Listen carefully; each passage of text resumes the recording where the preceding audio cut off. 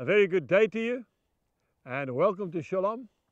It is a freezing cold day and it's starting to rain. So I've got 5 minutes and I'm going to tell you a good story in 5 minutes. I want to tell you about the Good Shepherd. You know, I used to run 500 sheep on this farm many years ago. Beautiful stud sheep.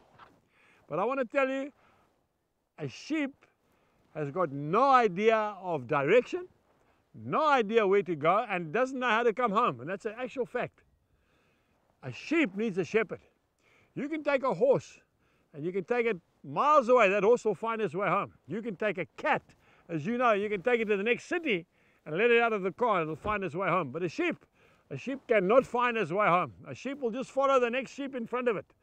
And that's why when I was in agricultural college many years ago in Scotland, we had a tall gentleman in the class. I'll never forget him. His name was Macmillan. And he got special compassionate leave to go home in the middle of the term at agricultural college because he was a sheep farmer and his old dad had a hill farm.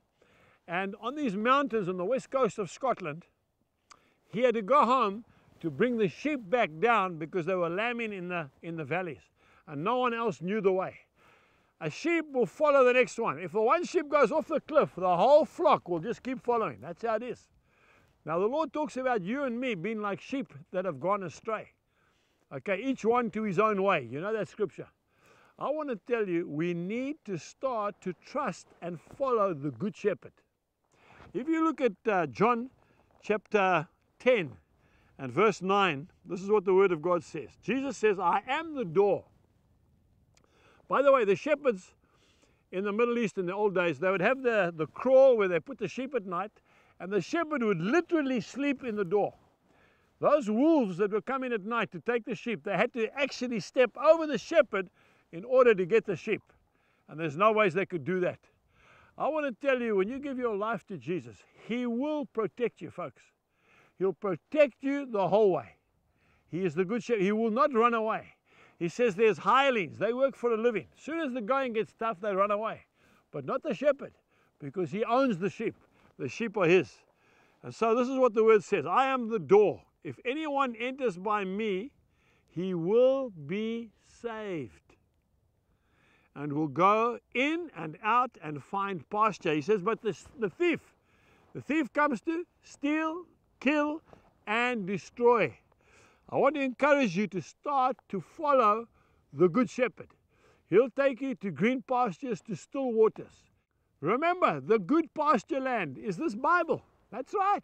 As you start to read the Word, God will start to strengthen you and fill you up. And you'll start to live a life of abundance. Okay, the church, that's another pasture land. Folks, we need to get into the church. You say, Angus, I've been hurt in the church. I've been let down. Folks, listen to me. Go to the church because there's good people in that church as well. And go and receive good food. There's always good food wherever the Good Shepherd leads. You see, a good shepherd doesn't lead his flock into barren land. When we had our sheep here, we've got cattle right behind you, we've got to feed them. It's winter time now. So my son brings in the bales of hay and he feeds them every afternoon. And that's why when the calves are born, they're fat and they're healthy. The Good Shepherd is the same. He will not leave you to be devoured by wolves, but you need to follow him. You need to understand his voice. You see, in the Middle East, the shepherds lead their sheep. They don't drive them from behind. They lead them. So you need to know the shepherd's voice when he calls and he says, follow me.